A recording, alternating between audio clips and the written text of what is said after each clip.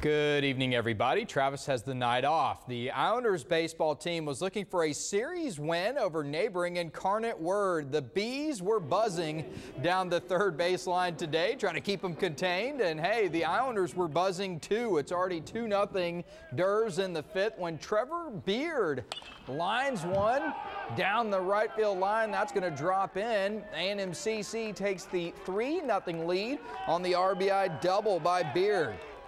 Then the grad transfer, Troy Black, going to step up, and Black looking to deliver with a man on, and deliver he does. Watch this shot to right center. Get out, ball.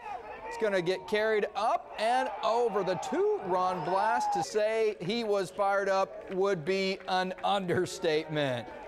The Islanders go up 5-0 at that point. Now in the sixth, Justin Taylor up. He too delivers. That's going to be to left. Another RBI double. They would eventually go up 7-0 after 6 innings. Hayden Thomas on the mound. He was dealing plenty of run support.